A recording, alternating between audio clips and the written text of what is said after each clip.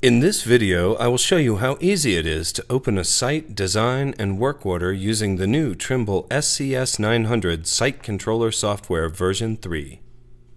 SCS900 now starts in a map-based view, so you get the information you need faster. The main menu has been moved to the lower left and can be accessed by clicking the Home button.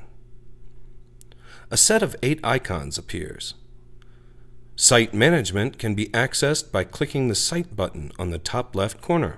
3 options for site, design, and work order are available. By clicking on the drop-down arrow of the Site option, I can see all the sites stored on my controller. Or I can create a new site from the same menu. The last 3 sites used are listed on the top above the line.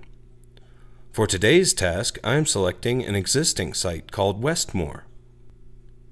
Then I can select an existing work order or create a new one by clicking the drop-down arrow again.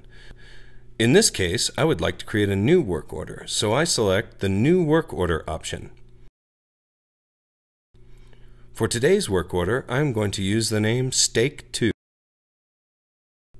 Now I will select the design that I need for today's task. Again, I click on the drop-down arrow next to the Design option. In this case, I have only one design stored on my controller called Westmore Road.